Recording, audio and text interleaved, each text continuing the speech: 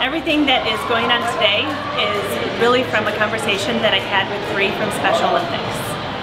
Her sister was here in the rec center.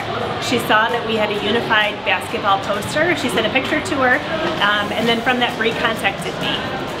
From this event, we're hoping to go out across the state of Ohio, duplicate this event to hopefully grow and expand our network, not only for Unified Champion schools, for schools who have not heard about us and our programming, but also our partnership with the Cavs to help grow their programming as well.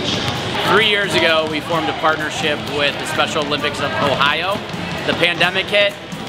We had about a 2-year break, and we are now back in full force. We're here today at Ashland University, who has opened their doors to us, the Special Olympics community, and allowed the Cavs organization to bring some of our coaches out here to support and empower these young athletes involved in Special Olympics and give them all the benefits that any parent would want for their child. We had over 12 schools ranging from Ashland, Holmes, Wayne, and Richland counties, over 220 athletes, over 150 teachers, chaperones, staff that came to supervise and have fun as well.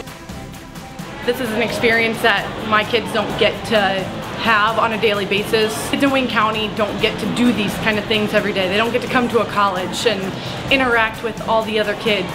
This is a perfect time for these kids to get to communicate, socialize in a way that they're comfortable with all their like peers and with all the other college kids that are here helping and the Cavs Association that's here helping today.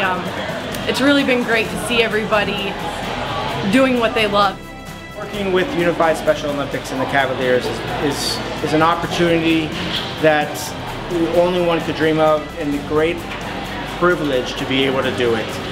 This is an experience that not only all of our participants today will remember for a lifetime, but I will remember for a lifetime.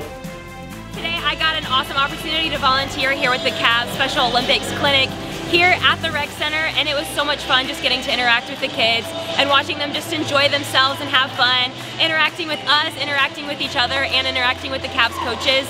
So much fun. It's just fun to see how much joy that kids have. Just getting to be able to volunteer today was such a blessing.